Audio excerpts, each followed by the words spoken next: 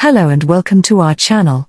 In today's tutorial, I'm going to show you how to download videos on Telegram using your PC or web desktop. Let's get started.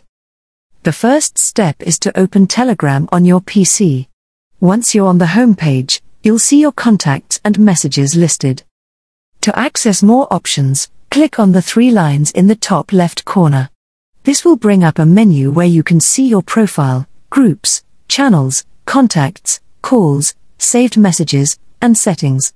You can also customize Telegram's appearance by switching between night mode and light mode. Now, to download a video on Telegram, go to the contact or message thread where the video is located. Click on the contact and find the video you want to download. Once you've found the video, simply click on it to open it. Next, right-click on the video to bring up a menu with various options. In this menu, you'll see options to reply, edit, or pin the video.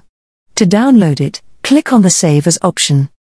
This will open a dialog box where you can customize the file name of the video and choose the location where you want to save it. After customizing the file name and selecting the folder, click the Save button or press Enter on your keyboard.